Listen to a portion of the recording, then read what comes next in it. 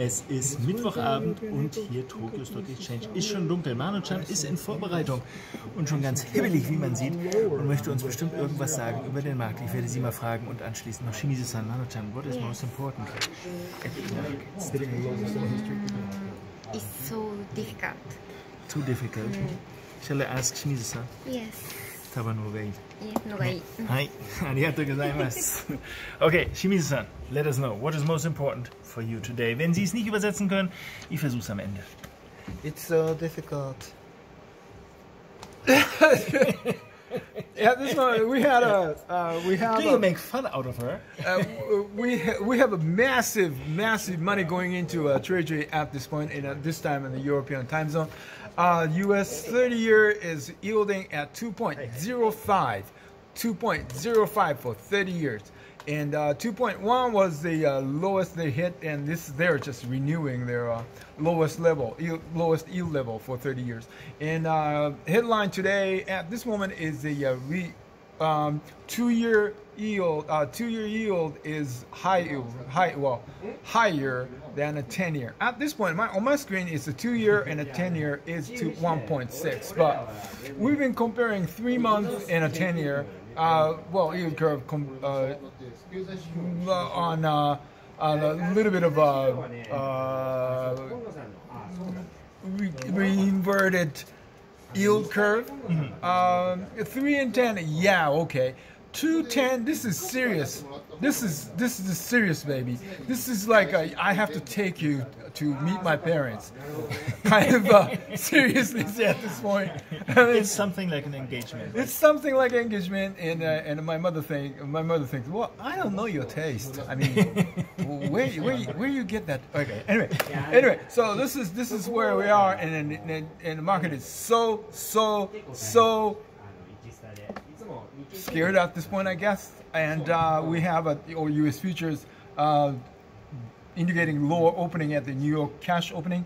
We have another day of facing the reality, I guess, at this moment. We don't have a really strong headlines at this point. Only thing that we have is a UK CPI, German GDP, and no, they are a little bit disappointment, but then again, it was not that was expected. There was not really that much of a disappointment, but it is. That's how much it requires to the yield to go lower. I guess at this point, that's where we are. Stay tuned, and we might see a new handle on the 30-year U.S. Treasury, I guess. Watch out, it's a very hot market out there.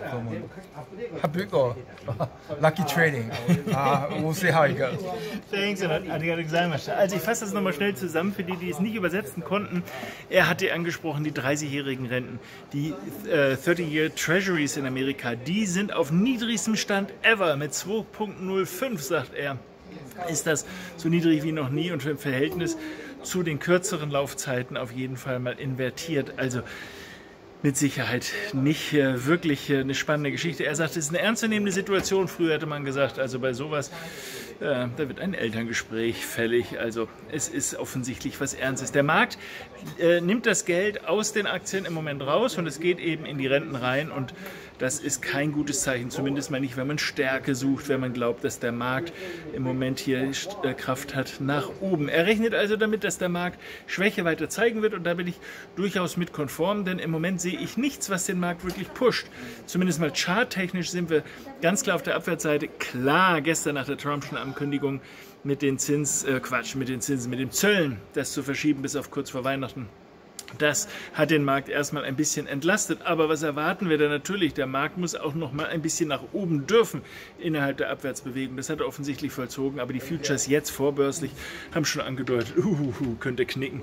Das ist nicht wirklich spannend, was der Markt da aktuell hinkriegt. Also, wir sehen, Stärke ist nicht wirklich das, was im Markt zu finden ist. Wir müssen damit rechnen, dass der Markt also noch mal weiter nach unten geht.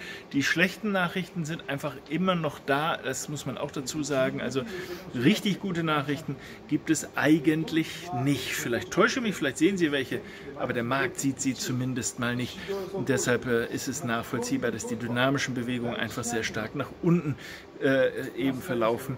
Und wenn mal eine dynamische wie gestern nach oben ist, das kann ja mal augenfällig sein, aber dann sollte die Gegenseite vorsichtig sein. Und das hat sich ja mindestens mal heute Vormittag dann schon mal erledigt. So, in diesem Sinne wünsche ich Ihnen für heute erstmal alles Gute. Denken Sie an den Ölmarktbericht 16:30. Wenn Sie sich für irgendwas mit Öl interessieren, dann ist das vielleicht noch mal nicht schlecht. Ansonsten machen wir Gruppenbild mit Dame und sagen allen Hallo und toi, toi, toi.